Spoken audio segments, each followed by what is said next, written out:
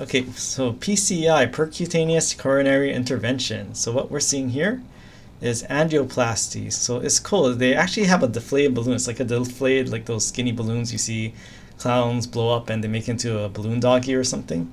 But they actually thread it through a blood vessel. And before they used to just thread it through, inflate it, and kind of push open the walls of a blood vessel.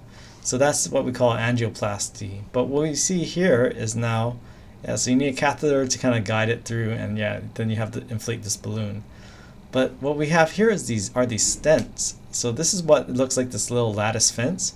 So notice that it's kind of folded, and the cool thing about these stents is that it's kind of accordion. So they can make them a small diameter, but you can put them around these balloons and put the balloon and thread it through these collapsed stents. And where you need to kind of open up these stents, then you can inflate that balloon, and then now you can have this kind of like wire mesh holding this blood vessel open that was previously narrowed.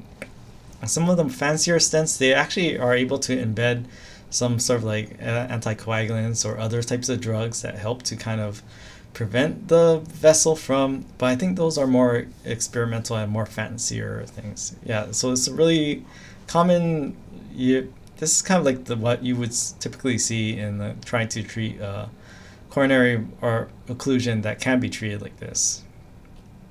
Yeah, so what happened if the balloon popped? So the thing is, like, yeah, you don't want the balloon to pop, especially if like you have liquid, or you don't want to have especially if you're using it. I think, what did they use now? I have to look that up. But yeah, this is what I'll get back to you on that one. Yeah, so yeah, that's the other thing too. They're trying to always improve like mesh materials, like compatibility with the surrounding tissues, or will it be prone to developing plaques around the plaque. So yeah, that's where they're always trying to make advancements in medical instruments.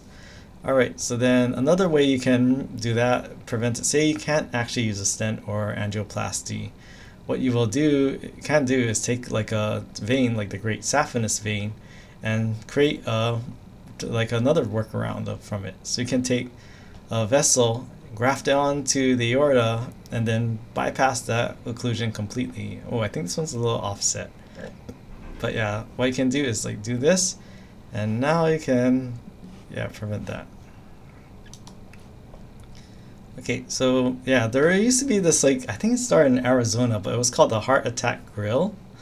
And the interesting thing is, like, yeah, I think the only surviving one is in Las Vegas, but it's kind of twisted. And what's a big risk factor for developing a heart attack? Well, things like high levels of triglycerides and fats. And this guy used to be the spokesperson for heart attack grill. They had a really twisted campaign, like, you're over 350 pounds, you eat for free.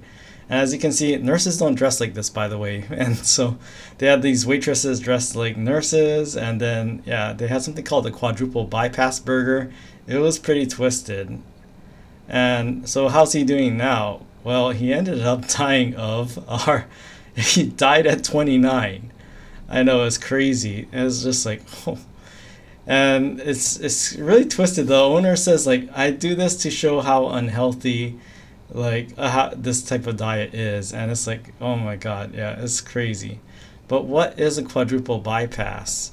So the single bypass, well, you have an infarct here, you graft a blood vessel from one of the major arteries or aorta, and then put it past that initial blockage. But a double bypass, I mean, it's not necessarily at these vessels, but I'm just showing examples. So double bypass means now you have to graft 2 new vessels to deal with 2 different blockages. Triple bypass, well, now we have multiple vessels and multiple blockages, so you want to graft on more of these. And then quadruple bypass, so quadruple bypass burger. So say you have multiple blockages and occlusions in your heart. So what you have here is, all these vessels being grafted on and trying to create workarounds from these blocked vessels. So that's why it's pretty serious. Okay, so let's do a very quick two quick top hat questions.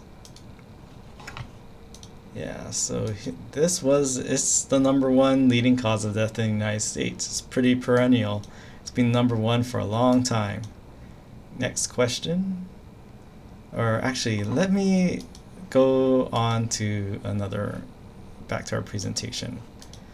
Okay, so what does an MI look like? Okay, back to top hat. So who do you think gave the most realistic impression? Okay, let's see the responses.